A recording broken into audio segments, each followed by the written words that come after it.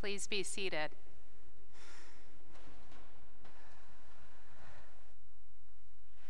This week, I will reach my 5-year anniversary of being with you, the good people of St. Mark's. While I stand in this pulpit and preach to 3 cameras, it is your faces that I am imagining. Your smiles, your frowns, your laughter, and your silence when my joke does not hit the mark. I'm imagining our small children of our community who usually choose this time to practice their newly found vocal cords and legs. That is all to say, I miss you. For the past 5 years, I have stood in this pulpit and preached on our Gospels. I believe that as followers of Jesus, we need to love our Gospels and know them in our core in order to be Christians in our everyday lives. I still believe this. I am also noticing inside me a rumbling to find ways to lift up voices that are silenced or ignored and tell their stories, including those voices ignored in our lectionary, the assigned readings for today. I am noticing a rumbling to wrestle with the hard parts of our Christian history, the parts we'd all rather ignore. What Tom just read in the first book of our Bible, Genesis, is hard. It is hard, and it is a perfect opportunity to lift up those unheard voices. In this case, the voices of the women.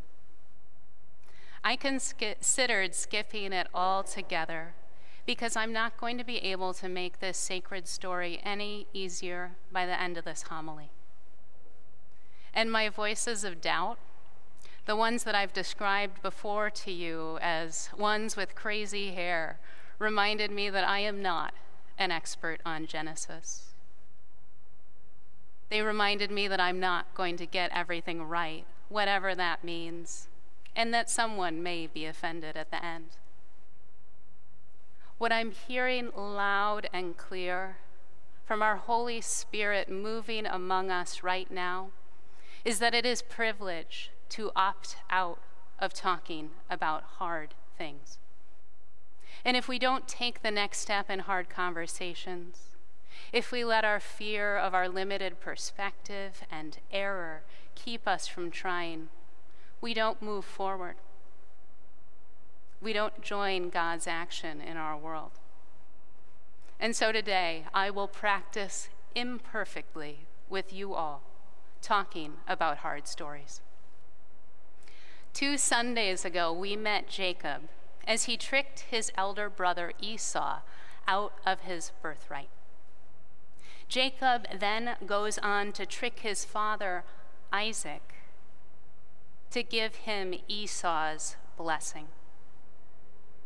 Esau should have received this blessing as the eldest, and he was understandably upset with his younger brother. These actions caused Jacob to move out of town and seek a wife in another land. Today we pick up on the story with Jacob speaking with Laban about marriage and Jacob's choice for a bride. A tidy way to wrap up the story that we just heard is that justice is served to Jacob.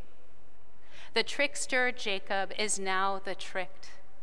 Jacob was tricked with that which he used for his own gain before, birthright and birth order.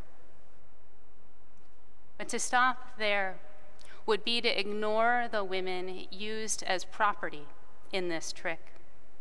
Laban's 2 daughters, Leah and Rachel, and their 2 slave girls, Zilpah and Bilhah. Bilhah is named later in the story. The translation of maid in today's reading implies more agency than Bilhah and Zilpah live with. Rachel, Leah, Bilhah, and Zilpah became the mothers of the 12 tribes of Israel. Each of these women deserve to have their own stories heard, preached, and explored. Time today will only allow for one of them, and so we begin with Rachel.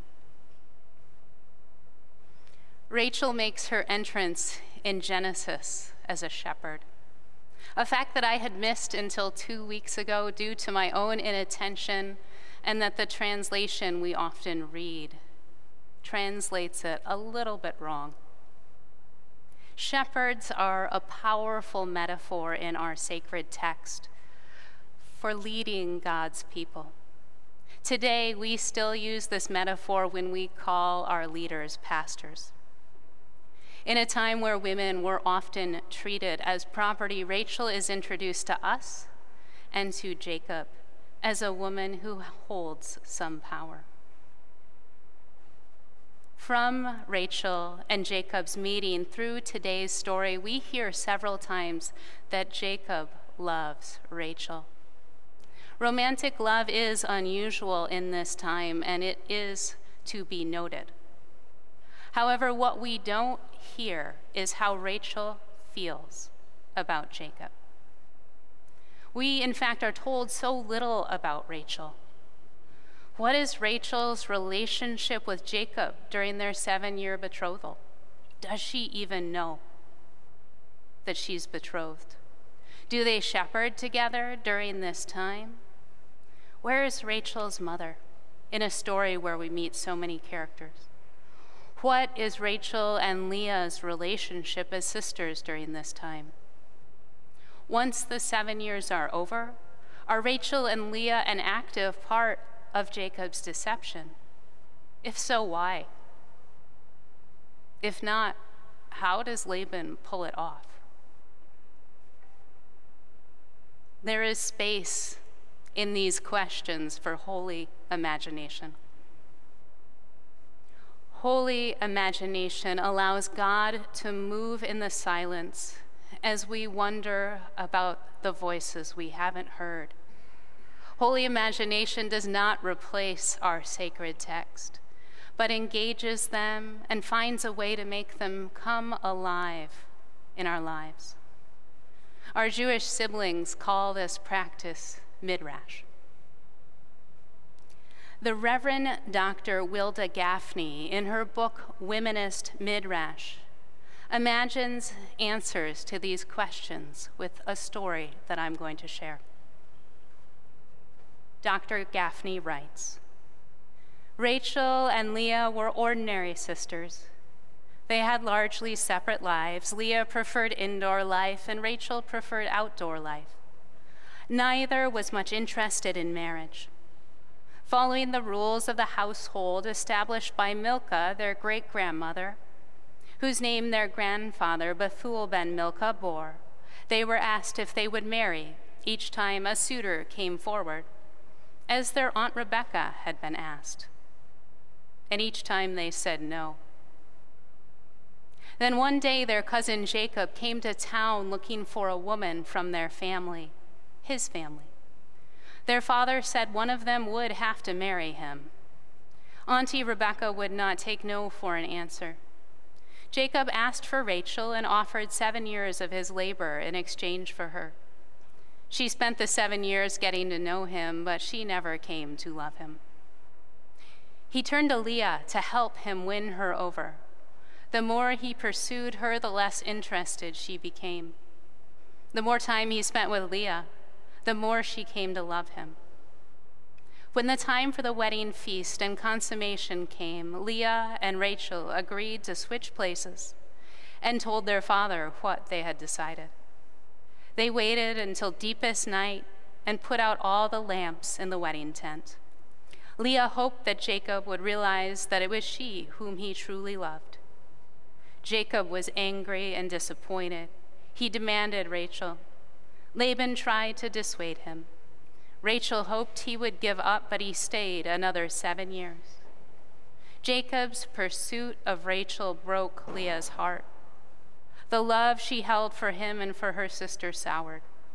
When Rachel finally consented to marry Jacob, she was at the end of her childbearing years. He did not care. He wanted her and finally had her. That Rachel still did not want him, and that he never wanted Leah wounded Leah deeply. Leah carried that hurt to her grave. She held on to and acted out of her deep hurt. She was never reconciled to her sister.